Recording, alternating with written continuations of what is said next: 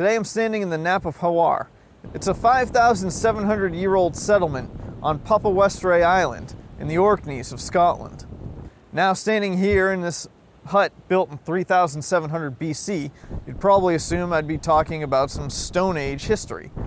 But the reality is, this is pretty much just the best place to get out of the 30-mile-per-hour wind here, and I'm going to be talking about aviation. The longest commercial flight on Earth is between New York City and Singapore, and it takes about 18 hours and 50 minutes on an Airbus 350-900 ULR, ultra-long range.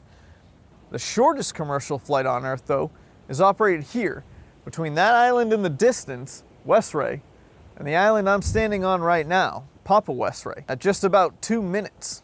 The speed record for that flight was 53 seconds, set by a man who flew the route 12,000 times. And the distance between the islands is the same as if you lined up 40 of those Airbus 350s for a total of 2,700 meters, or 1.7 miles. Even if it were to take the full 2 minutes it is allotted, that is still shorter than the average speech flight attendants give about seatbelts and emergency exits. I paid £7 for a ticket to get me to Isle of Westray, but what is interesting about this flight, besides the novelty of it, is that it may be where modern aviation pivots into its next phase, commercial electric planes. Since 1967, Loganair has been operating the flight between Westray and Isle of Westray. It serves as a critical connection for air ambulances, while simultaneously giving the residents here an alternative to taking the ferry to and from other islands in the Orkney chain. The flight itself is considered a public service obligation to the residents, lending a small sense of comfort with the knowledge that if you were to fall ill while on these outlying islands, your connection to a hospital or care can be exceedingly expedited via plane. That public service obligation is what allows Loganair to even offer the flight, since the reality is that they would be unable to run these flights at a profit without subsidization. The less travelers there are on routes, the more expensive they usually are. That is circumvented since the government considers this an essential service, like most other forms of infrastructure. From the largest airport in the Orkneys, Kirkwall, you can ride on Loganair to about half a dozen destinations in the Outer Isles. The furthest route is between Kirkwall and North Ronaldsay, at just under 35 miles. Short-haul commercial flights is nothing new around the world, especially like island archipelagos like here and Hawaii, for example.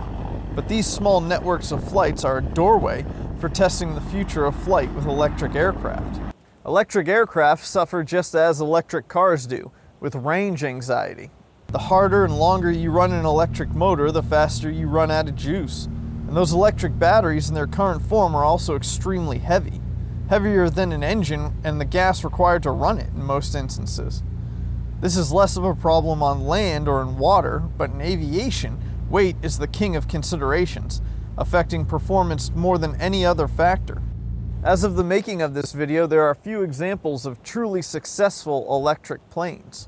Notably the trainer Pipistrel Velis Electro, made in Slovenia. Dozens of other aircraft manufacturers are trying to solve the puzzle of commercial electric passenger planes, but none have been able to crack the code just yet.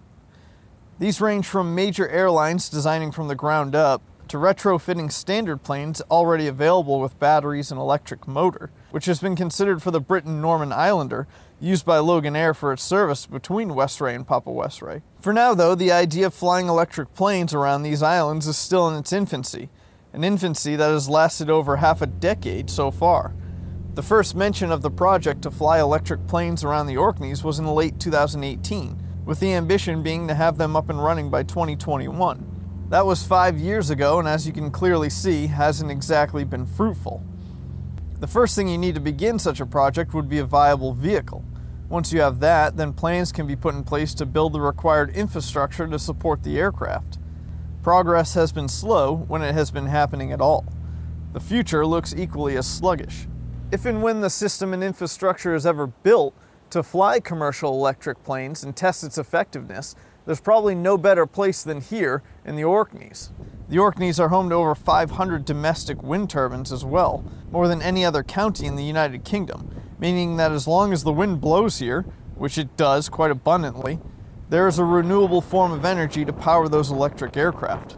In fact, the wind power combined with the electricity produced from the tidal and wave production is literally too much for the small power infrastructure here. It's even problematic at times, but that's a different story.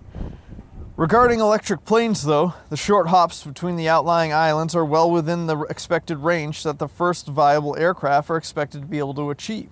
But for now, only time will tell. Simultaneously, plans have been put in place to build bridges in certain areas amongst the islands as well, including the short span between Westray and Papa Westray. This would reduce the need for ferries and planes between many of the smaller outer islands. This was in conversation around 2014, and as you can see, has also not exactly come to fruition. Meanwhile though, the buzz of these 8-seater planes is probably going to be heard over these islands for at least several more years, just as it has been for the last 55 or so, carrying residents and travelers to and from until the day comes that the bridges are built or the electric planes become at least somewhat feasible.